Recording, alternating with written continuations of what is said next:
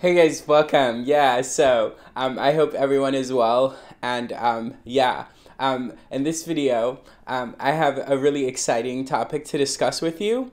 And this is kind of atypical of this channel in that, like, we just do math, right? But this is still math, or it's very, very directly related to math. And so, worth having fun with. A nice little break from just teaching you mathematical techniques, and you know what this channel is about.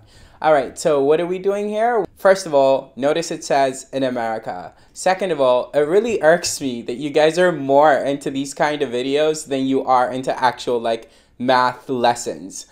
Please be more into the math lessons as they are more useful. This is just an opinion. There's no level of precision I could add to this to make it like precisely precise. So this is ultimately just an opinion. And so, as a matter of fact, please hold your horses. Don't come at me, be like, well, I went to this school and you didn't mention this or whatever. Granted that you even watched this. But okay, so what is the hardest math college course in America?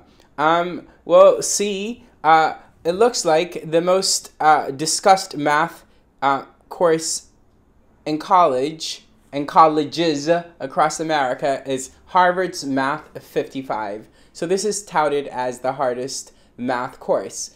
But I have friends who have attended some elite universities, right? And elite universities in the sense that, like, these schools have like the best trained mathematicians there and so on. This is not to say that if you went to a community college, your school isn't just as special and great. But anyway, I have a lot of friends who've attended elite universities, and so over the years, I've kind of collected, this thought and that thought that I'm going to incorporate in my discussion here. So Harvard's Math 55. First of all, this course, right, is broken into Math 55A and Math 55B, where Math 55A is honors abstract algebra, and then 55B is complex analysis. And so I know for a fact that there was a professor who had taught both this course and a course elsewhere at the University of Chicago, and the course at the University of Chicago is called Honors Analysis. The professor that taught both courses claims that the University of Chicago's Honors Analysis course is harder. Okay, now, I didn't attend either university, so I have no bias in this. I am only reciting what that professor said, who had taught both courses, both this course and this course. Now, you can't really compare the two courses because it's comparing apples and oranges. As we already said, this Harvard Math 55 course is an abstract algebra and then complex analysis course, whereas 207 honors analysis at the University of Chicago is strictly an analysis course. Well, it's not really strictly an analysis course. It's like a potpourri of like advanced math topics, both in analysis and elsewhere. So basically, analysis is a very proof-based, rigorous math course that you take after you finish, Calc 3 and your past differential equations and linear algebra. And so this is really like a very theoretical course. And as such, it borrows from a lot of different topics and a lot of different courses. For example, you see a little bit of abstract algebra in this course and so on. Okay, now, there are a lot more universities in America, a lot of amazing math programs in America that I'm going to share in a little bit. But for the purpose of answering the question, what is the hardest math college course in America, my opinion, I'd have to go with Honors Analysis 207 at the University of Chicago. Not just because the professor said that, but also because I know for a fact that on average, students were getting a 7% out of 100 in this course. So the average grade on tests in this course was a 7%. Okay, if you ask me, That's not okay. All that tells you is not about the difficulty of the course, but rather how poorly the course must have been taught and how unprepared the students were for the course. So even if the University of Chicago is trying really hard to live up to its motto as the place where fun comes to die by assigning excessive amounts of homework and such, if students are getting 7% on a test, it just means that they didn't master the material and the professor didn't do a good enough job communicating it. It doesn't like mean anything else as far as I am concerned. But as I just said, there are a lot of other amazing math programs and a lot of other amazing universities in America and all over the world. So this can never be complete. In fact, no list of rankings or comparison of courses or universities can ever be complete or precise, as I said. R.I.P. Paul Sally, this is the professor who is mentioned here. He has authored one of the books used in this course. And the other looks like is like some Russian dude. I have a Russian math book in my bookshelf that I have never really touched. A friend of mine who attended MIT, both undergrad and grad school, let me borrow it. He never remembered to take it back, so it's still on my bookshelf.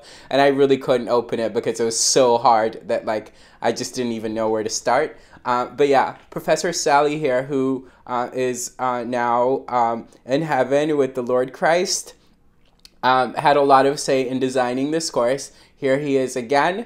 But yeah, so my verdict, you've heard it, honors analysis at the University of Chicago. And that is corroborated by the professor who had taught both Harvard's Math 55 and honors analysis. Okay, moving forward. Let's look at also the Institute for Advanced Studies because, well, you see, like, you cannot talk about amazing math programs and leave out Princeton. As you'll see in the rankings from U.S. News that I'm about to share shortly, Princeton is at the top of the rankings. I mean, for starters, in his late years, Einstein spent a lot of time at the Institute for Advanced Studies at Princeton, and Princeton is just a powerhouse for mathematics.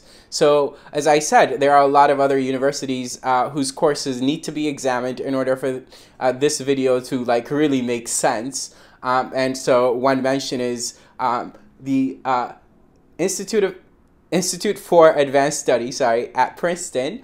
But of course, there are many other universities that must be in the consideration.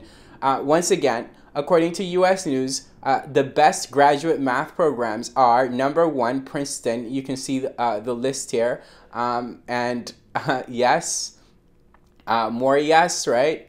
And yes, these are the rankings. Okay, and so this is like the top 10, really top 11, but since, you know, they've tied a bunch of these guys, like 3 of them are, or sorry, there's a 3-way tie for number 9 and yada yada, like I couldn't really make a top 10, I had to make a top 11, and so here it is. Now, I did say these are math courses in colleges in America, because then I would be leaving out some other incredible math programs elsewhere outside of America. For example, Cambridge, right? Oxford, and then IIT, CIT, Calcutta Institute of Technology, Moscow State University, and Moscow Institute of Technology. So there are a lot of other amazing universities all over the world that have incredibly rigorous and tough math programs. And so those are worth mentioning. Now, in this list, my favorite 2 colleges or universities are MIT and Caltech. I think that if U.S. News did an unbiased ranking of universities, MIT and Caltech would be number 1 and number 2 every year. Why do I claim that? Well, because you see, although the SAT has changed so that the new SAT is like less of an IQ test, the old SAT was very aligned to an IQ test. And so if you looked at the SAT scores of students attending MIT and Caltech, they are the best scores of any school. On average, MIT and Caltech select students with the highest SAT math and therefore the highest IQs. And so, you know, these kids might be too nerdy to even be functional, some of them, but at the end of the day, if we're just basing it strictly on merit and talent, then MIT and Caltech should be #1 and #2 in university rankings every single year. What else? What else is there worth saying? Well, Terrence Tao did his PhD at Princeton and like is at UCLA now, right? What else should we say here? I think this is about it, right? Like this is about it for a very brief discussion of what I think is the hardest math course in America. Okay. If I find something that I'm into in the moment like this that's very related, pertinent to mathematics in the future, I'll share. But this is kind of like a once in a while thing for me. As soon as I'm done with this video, I'm going to get right back to making math lessons. And so that's what you can expect. I hope you enjoyed this for what it's worth. And keep watching. Take care.